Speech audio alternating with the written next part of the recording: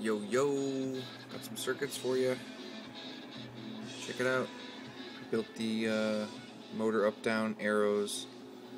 Got a couple of blue LEDs that are simulating the up-down chevrons. Show you.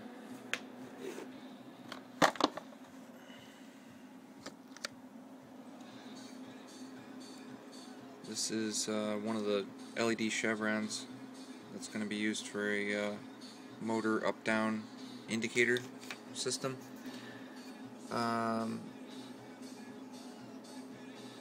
Basically, these LEDs just simulate that. You'd need some drivers in there, but what I've got is orange lead comes into a resistor to the LED to ground. Just real simple. And it's only drawing 4 milliamps. The ATmega part on the Arduino can handle 40 milliamps, no problem. So this would be the up indicator, and this is the down indicator. I set up some switches here to simulate the different feedback inputs that we'll be receiving. So the one on the far left is the motor up limit. So basically, when the motor reaches the end of its travel, it's going to start to indicate that it's close to the end of travel. So this is kind of like a proximity limit. This is the actual motor up signal, motor down signal, and then the down limit. So at any one time, there should only be one of the motor direction inputs asserted, either up or down, or they're both off if the motor's stationary, but they both shouldn't ever be on at the same time. But that's certainly a state that we should test, make sure that it passes. So if the motor is traveling up, the up arrow is on, and if it's traveling down, the down arrow is on. Of course, if they're both off, nothing's indicated. But if they're both on, they're also nothing's indicated, because that's an invalid state. So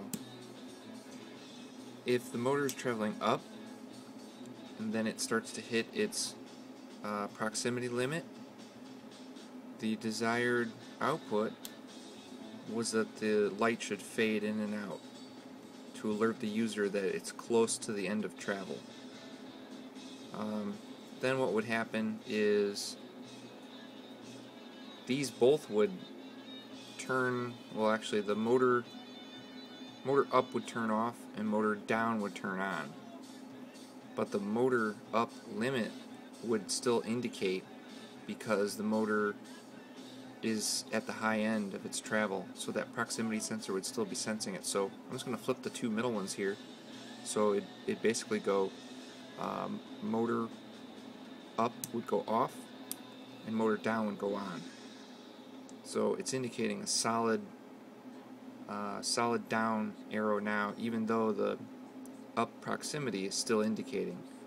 So if you can imagine, at some point motor travels down far enough to not be in proximity, that guy turns off, he still indicates on, and then let's say he gets close to the down limit.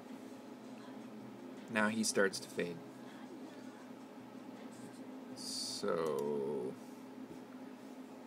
that's working pretty good. And then if it travels back the other way, down motor's going to turn off, up motor will turn on.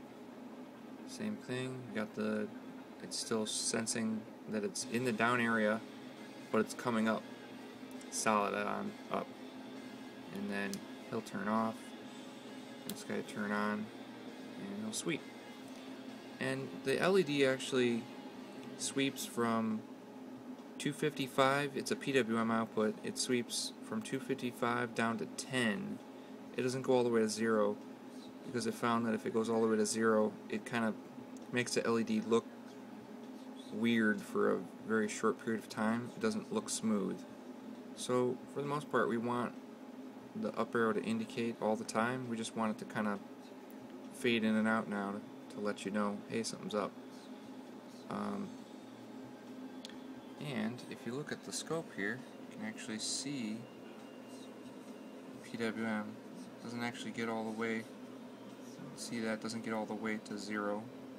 It gets to a value of 10 in decimal out of 255. It does reach 255 very, very, very briefly for, I don't know what it is, like a quarter of a microsecond it's there or something.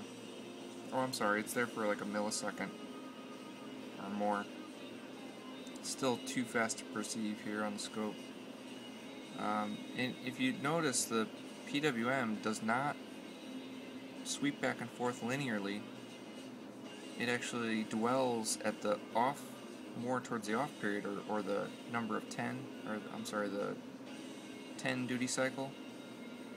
So right there, it's kind of dwelling. At the high side, it sort of just zips in and out of high.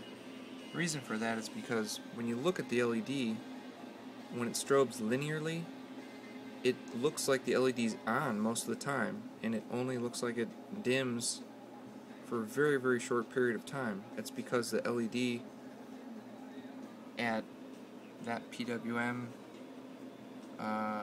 frequency of about 500 Hertz, you know, when you're on for 50% of the time or 100% of the time, the relative brightness of the LED is quite bright. So you don't perceive this fading right there when it kind of gets dimmer. You don't really perceive that until the PWM is really low. So I just came up with a way to scale the way that it increments and decrements such that it hangs out at the low side more than it does on the high side.